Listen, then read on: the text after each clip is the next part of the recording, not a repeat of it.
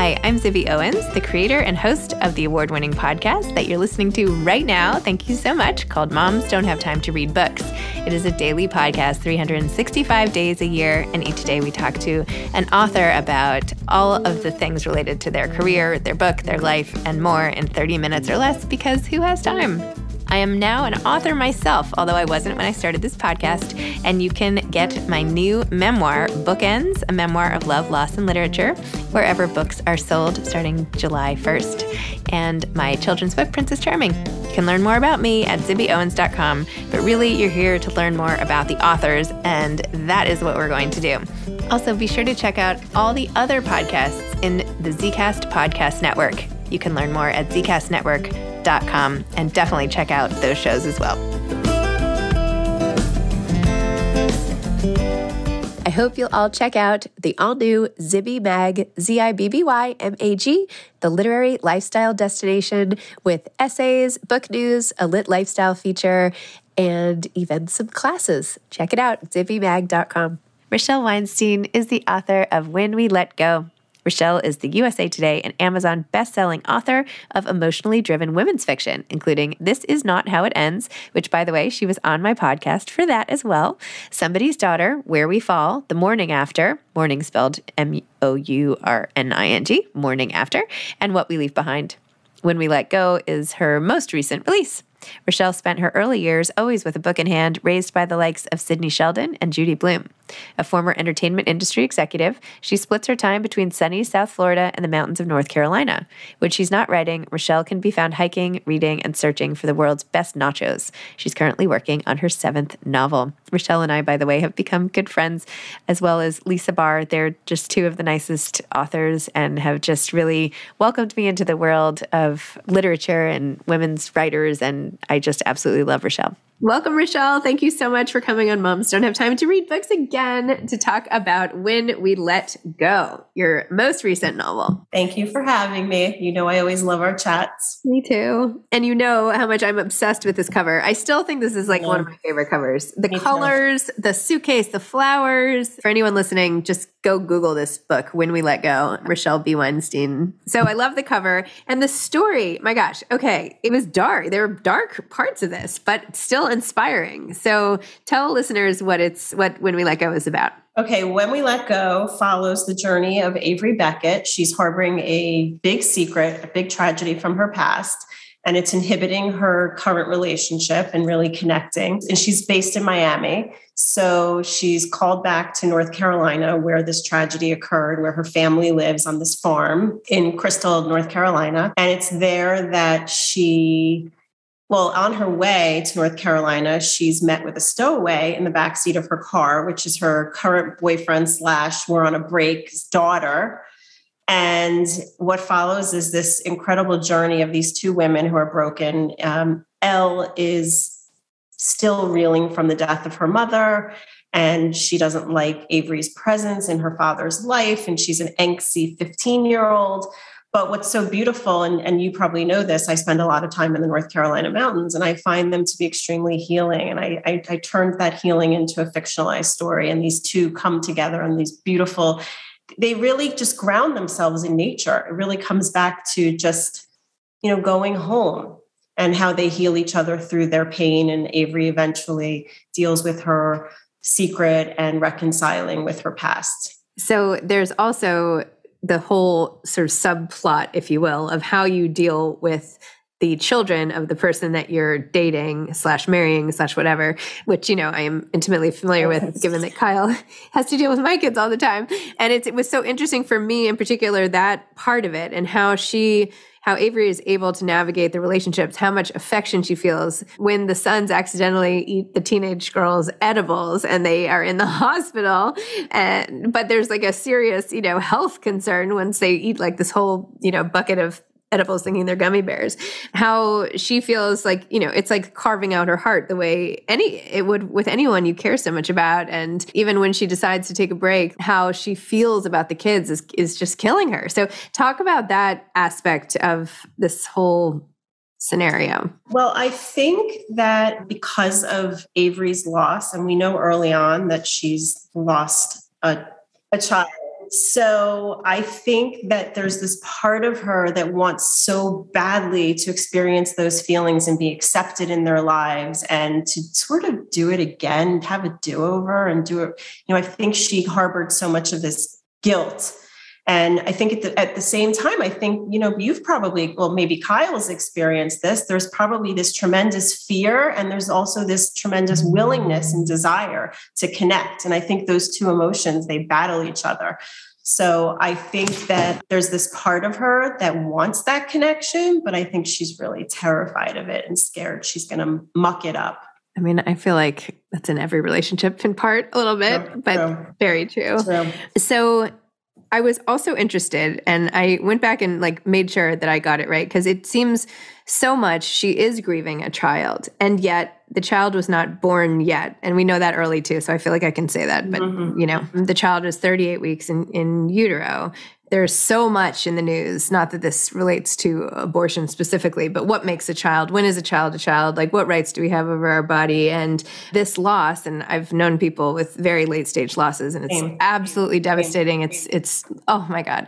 But it was an interesting choice to have Avery lose her baby in utero then versus a baby that's born, or what made you decide to do it then? Well, first of all, this book was written 2-3 years ago. So this was not going on in current events at all. So it wasn't dictated by that. I write what I know and what I'm familiar with. I haven't experienced that type of loss, but two very close friends of mine did and had to give birth to the child. It was a fully formed human being.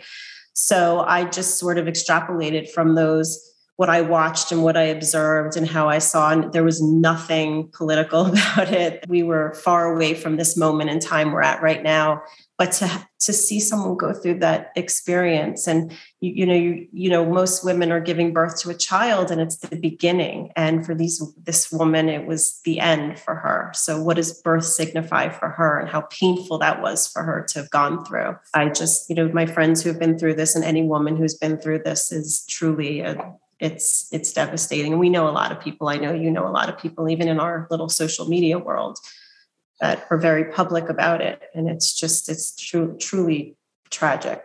I remember when I was maybe 9 or 10 years old, the superintendent of my school, I think he was the superintendent. I don't know what his official title was, but he worked in the school every day, and he had a stillborn, and everyone in the school knew, and we all had to have a moment of silence and send him a card or something like that. And I remember going home that night and talking to my parents about it and being like, what would you rather have me die? Because I am so morbid, real, honest. I don't know. So I was like, would you have rather, if you had the choice, would you rather me die in childbirth as your child, or now at age 10? Would it have been easier? What would have been easier for you?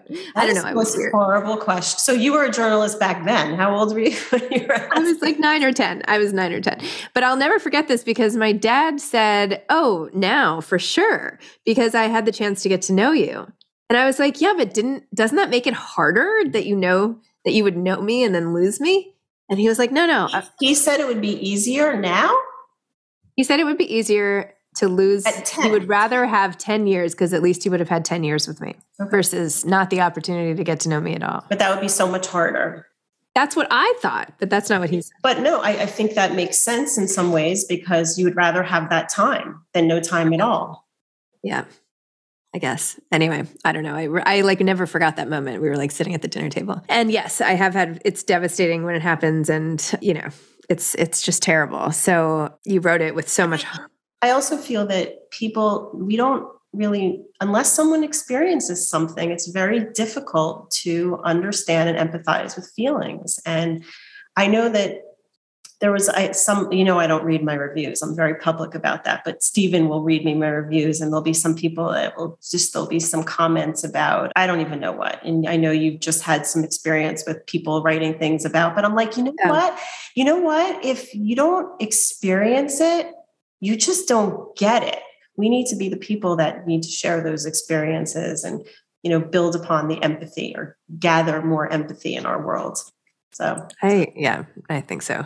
I mean, I posted that one comment on Twitter. I've tried to listen and not read my reviews. So I really only skim. And if I see negative ones, I skim to the next. And I've stopped after the first like week or two. I'm just like, I'm trying not to even go there. You should have a designated person that reads your reviews. And if there's even the 1 stars, there's some, 1 or 2, there's sometimes always, if there's something that's like consistent, it's something to think about, for your next book. I know memoir is a little bit different and it feels much more personal, but I feel like sometimes there's some constructive criticism and it's okay. We all have to deal with it. But I think that when you have that person who's, funneling it to you and sort of, curating it, so it's not as painful. I think it's, Stephen will text me and be like, you just got a great review, or be like, oh, you just, but I just think that the further away you are from it, the better you are. If you have somebody like as the go-between. You're right. Okay. If anyone listening would like to read all my reviews and let me know. Let you know. By the way, I think that's Kyle's job. You need to tell him that. Oh, he's not a big reader. I feel like that would be very taxing. So losing an ex, parting with an ex in any way is something I think about a lot too, because where does that love go? When you've loved someone, when your paths like diverge after this period of intensity, what happens with that? Does it evaporate? Where does love go when there's nowhere to place it, or you decide you're not right for someone, or I don't know. So I spend time thinking about that. What do you think about that? I think that, I'm listening to you talk and I'm thinking about like, is she talking about her ex-husband? Or like, I'm thinking about like where this is going. No, I just mean I think about the whole course of my life, right? Which I like revisit writing bookends, but right.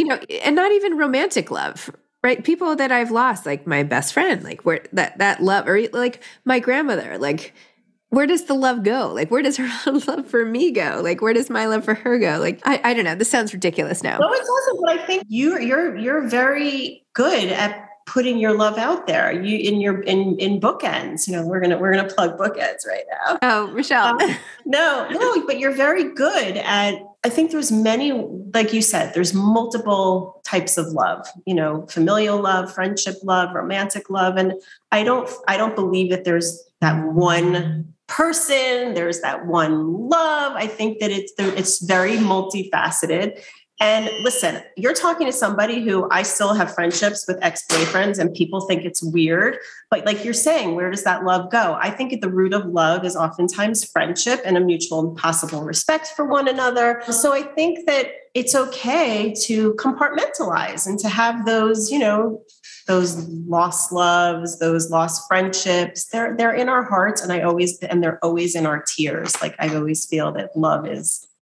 I read a quote, and I wish I could remember it, and it'll come back to me later, just about how losing somebody is felt in our tears and our words. I lost my mom, and she's with me in every one of my books, and somehow, in some way, that love is through a butterfly. It's in something that she has said to me. So I think that they're all around us, and I think it's okay not to judge ourselves for that. I love that. I bring it up because I feel like Avery is grappling with this a lot. Like, what does she do with it? And anyway, I'll stop being all woo-woo this morning, but speaking my language though. Oh, okay.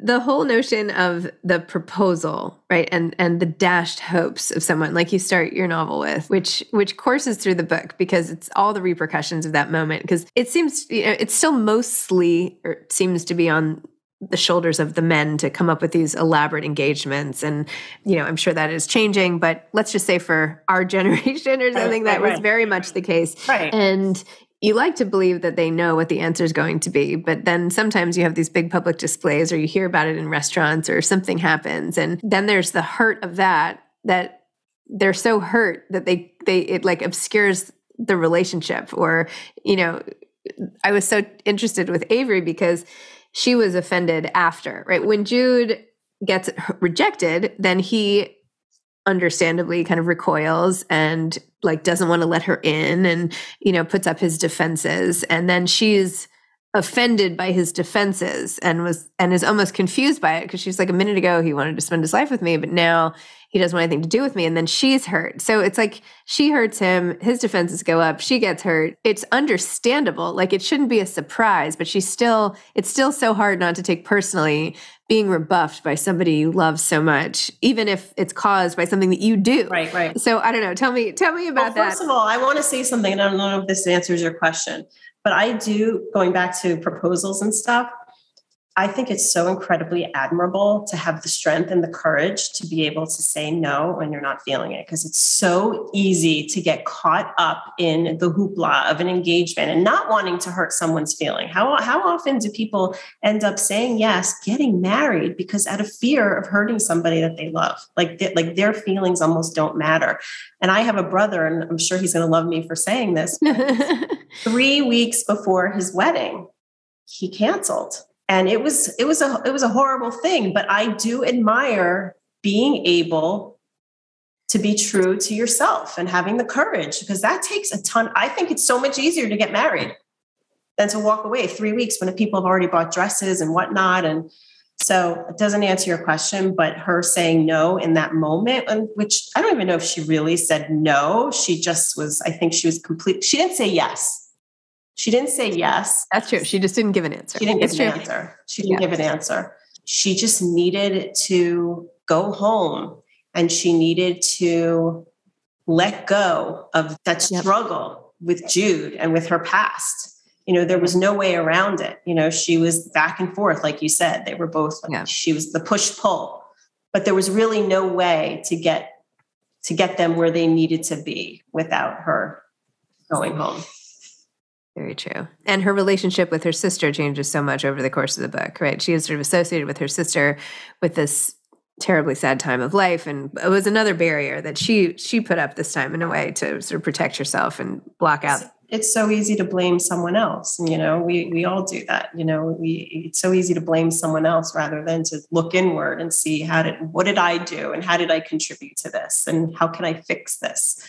So I think that it was just, holding on to that anger. That's the other thing, is just in this book is a lot of the holding on and letting in, letting go.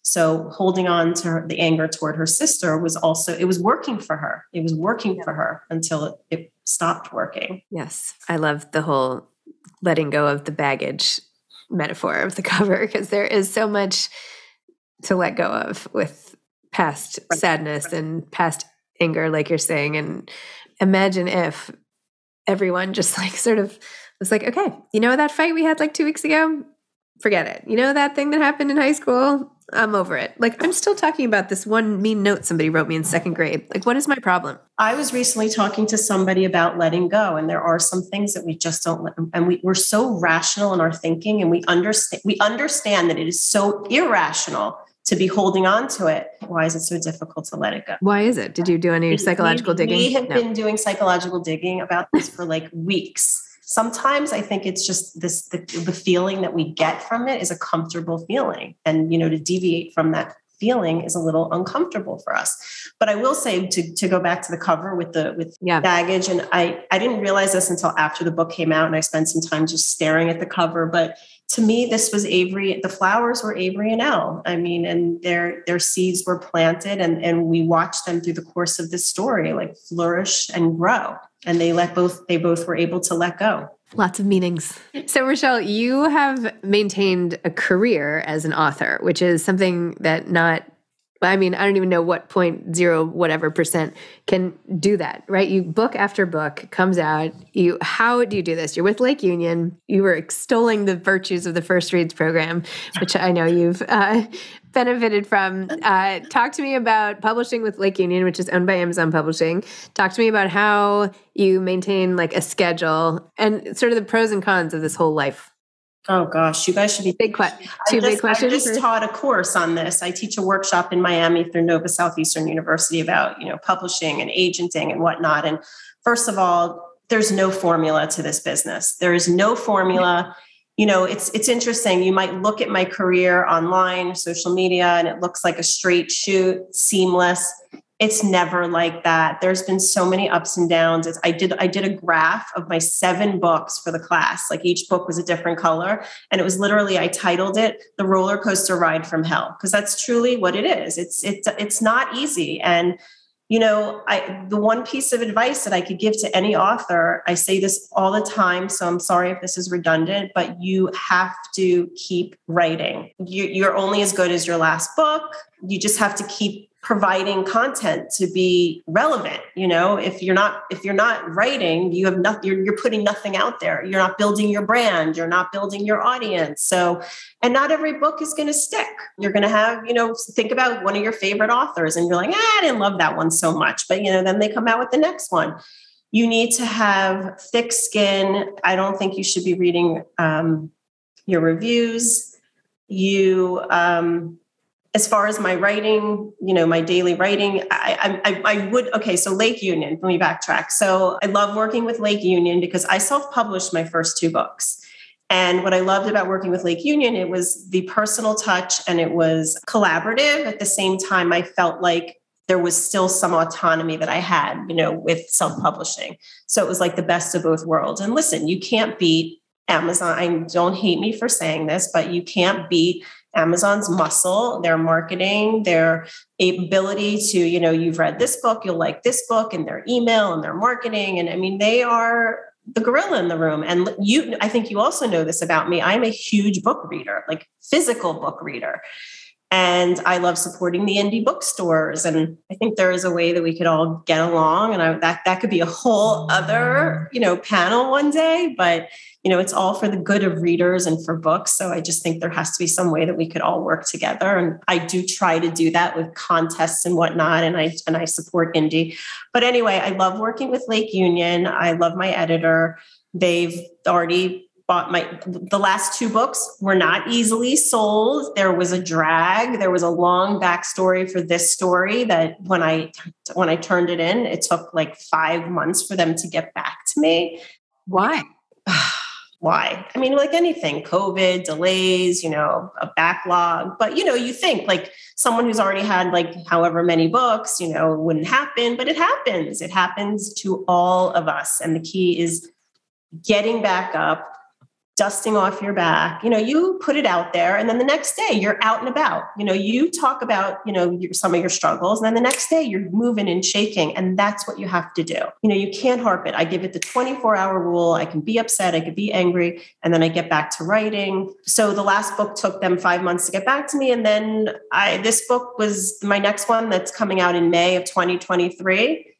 It took 2 seconds, 2 minutes. We turned in it was on proposal and first 50 pages. What is that one? That one is titled What You Do to Me. And it is a Rolling Stone reporter who is on the hunt behind the story behind a famous love song. And it's a dual timeline, 70s, 90s. And I'm really excited about this one.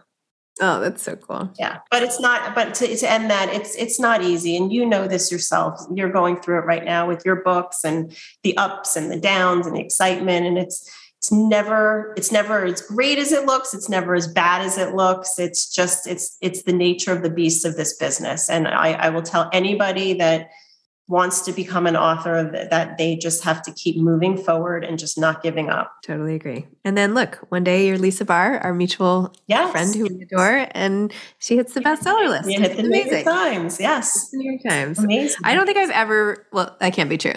It was one of the most excited I've ever been for a friend in my life. I was so excited for her. Well, it was also one of my closest friends to become a New York Times bestseller, but to see how Lisa worked so incredibly hard and to see the fruits of her labor, like that was just so satisfying to see. Yes. Yes. Yes. Yeah. It wasn't just like, it didn't fall from the heavens. It was well earned. Rochelle, thank you. I could talk to you all day. I know. And I hope to see you again. I'll be in the Miami area in November 19th, 20th for the Miami Book Fair. Okay. So I will see you. See you there. All right. All right. Bye. Bye. Thanks for listening to this episode of Moms Don't Have Time to Read Books. Don't forget to follow me on Instagram at Zibby Owens and at Moms Don't Have Time to Read Books. Also sign up for my newsletter at zibbyowens.com and sign up for my virtual book club and meet lots of authors on Zoom every other week. Thanks so much to Steve and Ryan at Texture Sound for the sound editing. And thank you to Morning Moon Productions for providing this fantastic intro and outro music.